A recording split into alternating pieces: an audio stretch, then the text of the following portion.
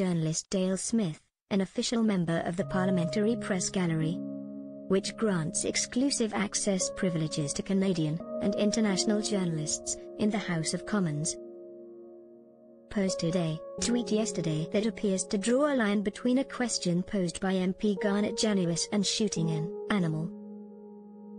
Janius, the Conservative MP for Sherwood Park, Fort Saskatchewan, tied Bohemian Rhapsody lyrics into his question, in relation to the viral footage of Prime Minister Justin Trudeau singing the hit song in London 2 days before the state funeral of Queen Elizabeth II.